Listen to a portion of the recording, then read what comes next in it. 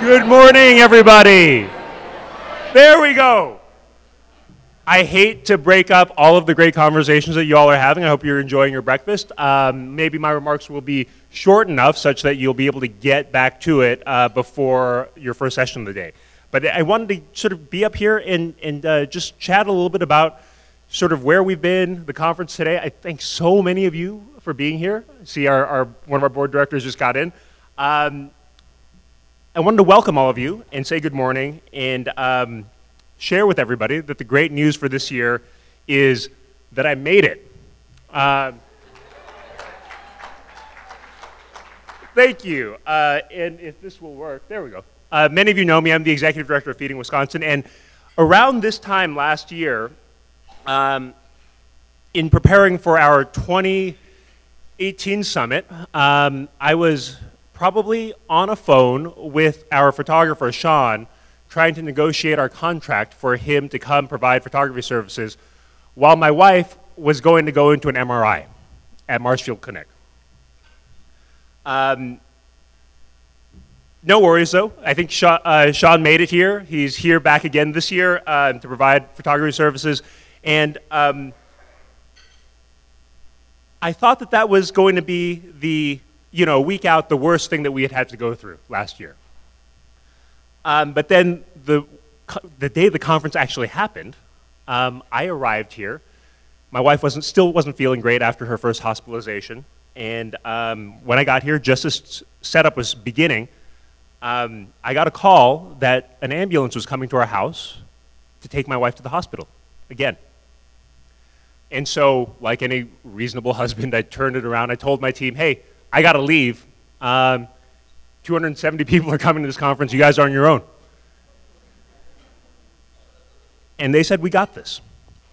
And many of you who were in this room last year, while I was in Milwaukee, sent really lovely notes, prayers, well wishes to me and my wife. And believe me, those were all incredibly well received. The Feeding Wisconsin team last year, led by Steph Dorfman, who I don't know if she's in this room, who at the time was about 6 months pregnant, did such an incredible job with the conference last year, and it all made me feel so incredibly cared for and also so incredibly irrelevant.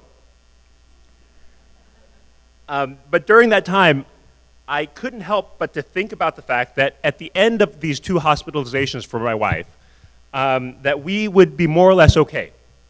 2 hospitalizations in 2 weeks, it's a lot. But because I had a good job with benefits, an understanding board of directors, and an incredible team, we would be able to weather the economic impacts of this health issue for my wife. This, as you know, is not the same for many of the clients and people that we serve in our respective networks. And if it weren't for fate or our dumb luck, we would have undoubtedly needed the help of many of you in this room. I tell you this on this near 1-year anniversary, not only to say thank you from the bottom of my heart, but to draw these parallels to our friends and neighbors who you are helping every day in your food pantries, your meal programs, your health clinics, your WIC offices, school meal programs, and outreach programs, who have not been so lucky to have the supports that we have had. The good news is, for us, that compared to last year, my wife is doing much better. She's up and about. She really wanted to be here today, but she couldn't. And while she has some bad days mixed with some exceedingly normal and welcome regular days, the trend line is going in the right direction for her, and we're super excited. In the same way, the trend lines for many of the people we are serving are going in the right direction as well. Unemployment is at an all-time low. Food share participation in Wisconsin has plateaued and has followed national trends to go down, right? That's good. This is all good stuff. But for those of you who know me, I'm troubled by a few things. I spent a good portion of my year last year after the conference and after my wife's health scare traveling the state with Sunseed Research to conduct a series of focus groups with food pantry clients.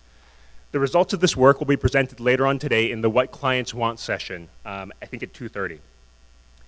The stories we heard gave real-life resonance to my feeling that despite the great indicators, people are still hurting really badly and in very, very real ways that macroeconomic indicators don't give voice to. Here are three things that give me concern. While unemployment is low, wages generally have not increased, and the labor force has gotten tighter. At the same time, labor force participation has also been declining and is at an all-time low for working age men. The decline for men has something to do with more women coming to the labor force, which is generally a really good thing. But with robots coming, there will likely be more and more job dislocation across gender in the next 5 to 10 years. What is the #1 job title in our state, ladies and gentlemen? It's truck driver. And you don't have to be a genius to know that at some point in the future, what it means to be a truck driver is going to change. This reminded me of Eric, a welder in Marshfield, who is taken to picking up shifts at for low pay at a local warehouse because he can't find a job doing the thing that he's trained to do, which is welding. Despite the fact that he was working and looking for a job, he still couldn't make ends meet. He told us, "They say there are all these available jobs everywhere, but they're all at the clinic. I'm not going to get hired to do clinic work. I'm not hiring your welder." The second thing that worries me is that we as a state are all getting older. And due to the Great Recession, many of the folks who lost their jobs at age 55 in 2007, 2008, and who may not have been able to get rehired at the same level of their previous job, are going to be turning 65 pretty soon. And they're getting older, poorer, and with fewer assets.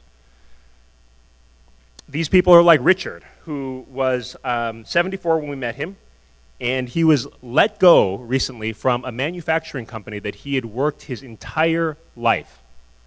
And when his boss told him that they had to let him go and make some cuts, he said something that broke my heart. He said, "I told them, do you have to cut so deep?" They also knew that he was taking care of his wife, who was also in her 70s, dealing with congestive heart failure. I can't tell you how many people we met and we spoke to over the last year who were in their 60s and 70s, and when we asked them, "Where do you see yourself in the next 5 years?" they said, "Well, not going to be able to work any better, and I'm already on government benefits."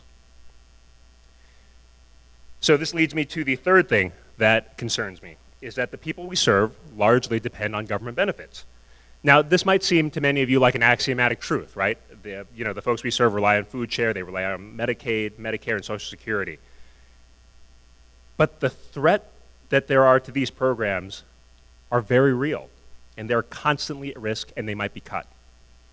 And in order for us to improve them, as a group of committed advocates, hunger fighters, and health promoters, we need a stable policy environment and a stable government in order to develop strong and sound social safety net programs and policies.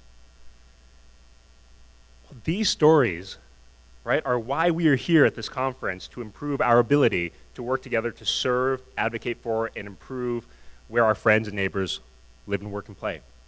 Over the next 2 days, you will have 35 breakout sessions in 5 tracks that we believe will help to serve as the blueprint for how we can grow together on common ground, our conference theme, to create a healthy and hunger-free Wisconsin.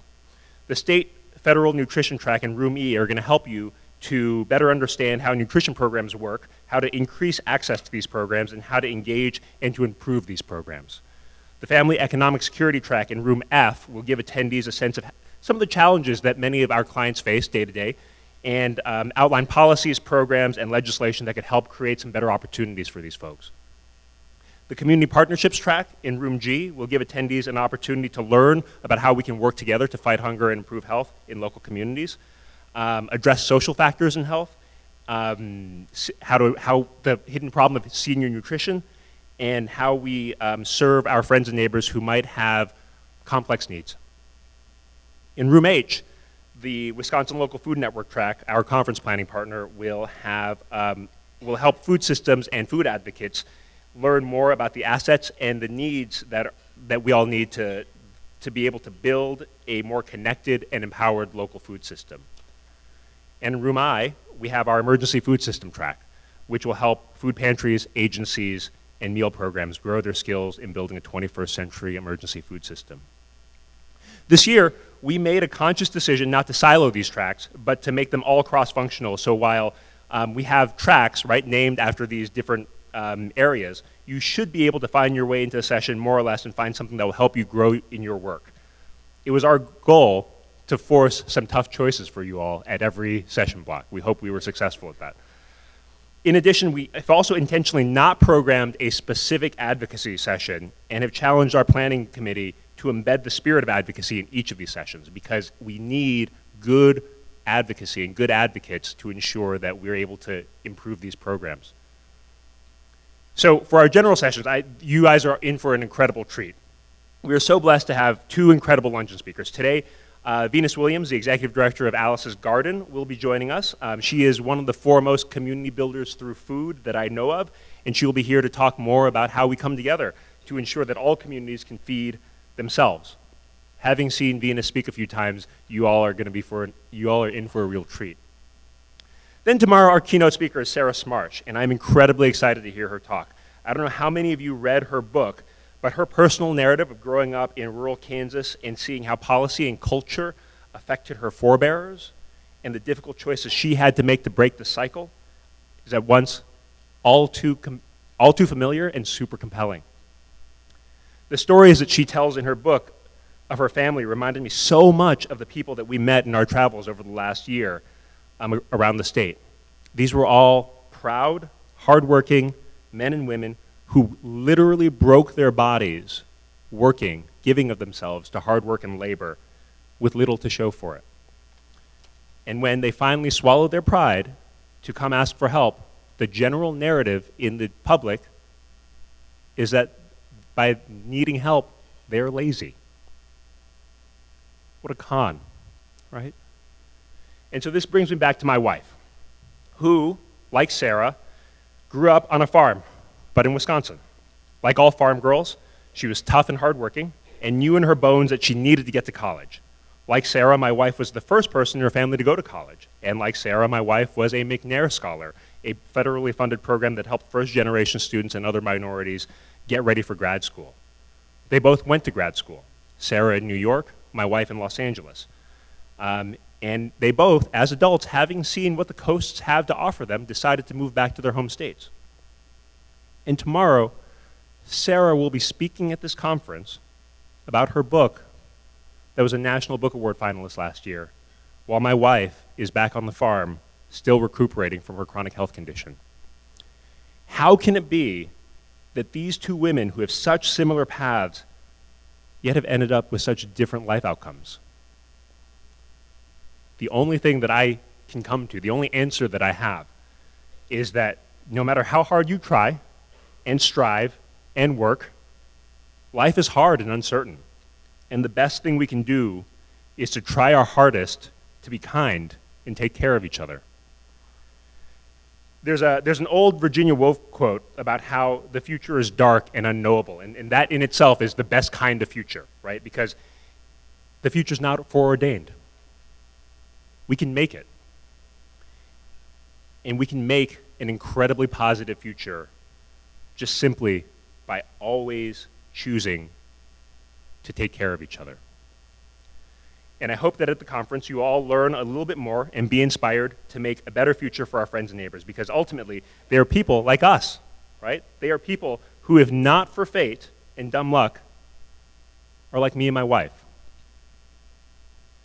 Okay, so enough for the heavy stuff. Now the fun announcements. Here's some things you need to know in order to have a fun, a successful conference. In the evening, we're going to have a welcome reception in the Upper Dells Ballroom, which is upstairs on the second floor. There you'll be able to follow up with some of your new friends and old colleagues and some speakers from our first day here. Over the course of your day, I actually urge you to think about one interesting thing you learned today and share it with someone new at the reception. There's a sign outside the elevators to get you guys upstairs to the Upper Dells Ballroom. This year, as many of you know, we also have an official, I think this is the next slide, conference app. In addition to your agenda and speaker bios, the Whova app has a lot of enhanced networking functionalities, like contact exchange through QR code, sending messages to other attendees, and creating social groups and community boards. It's been so much fun to see so many of you engaging on the community boards, and it's really cool that this app has sort of did the thing we intended to do. You can also, at the sessions, you'll also be able to fill out your session evaluations in app, which will be super exciting because then we don't have to actually code all of the paperwork. So if you haven't downloaded it, there's a QR code up front that you can scan on your phone to download, super easy. Games. Over the course of the next 2 days, we will have 3 social conference engagement games for folks who are on the Whova app. So to participate, you have to have the app. The first one is the leaderboard challenge, which means that for everything you post in a community discussion or making an activity or checking into your sessions, you get points. And the winner at the end of lunch tomorrow, the leader on that leaderboard will win a free conference registration to next year's summit. It's valued, I think, at about $300. So that's super exciting. I should note that you might see the person at the head of the leaderboard right now is one of our staff. Our staff is not eligible to win, so don't mind her at the top of the list. The second one, I have a note here that was told that I need to do this because the second one is a photo contest. Post your selfies and photos to the Whova app, and the most liked photo, and again, I can't win, so that amazing photo that I just took isn't eligible, will win a signed copy of Heartland, Sarah Smarsh's book. And the third game is a caption contest. So after you like a photo, add a fun or witty, insightful comment or caption to the photo for a chance to win a fun coffee prize package from our friends at Kickapoo Coffee, which is, I don't know if any of you know, but they make delicious coffee out in Viroqua. So it should go without saying that you should be conferencing first and Whovaing second, but we do want you to engage with the app. That's why we have it. Finally, there are 2 other surveys that are done on paper that are included in your bags. There's a whole conference evaluation that I think is on goldenrod or gold orangey paper. Please fill that out at the end of the conference and drop it off at the front desk registration, our registration, with your name badge as you leave, either at the end of today or tomorrow if you're not coming, or end of today if you're not joining us for tomorrow, or tomorrow at the end of the conference. And the other one is a green form, which is a data and needs evaluation form for a Wisconsin-specific state hunger study that some of our friends from UW-Madison will be talking to you a little bit more about at lunch. So we hope we can get your help with that because it is super important to have feedback from folks on the front lines about how we might be able to work together on a hunger study. So with all of that said, I believe that my comments are just in time to have you wrap up and get to your first session of the day. Thank you so much for coming. I'm looking forward to getting to know each and every one of you.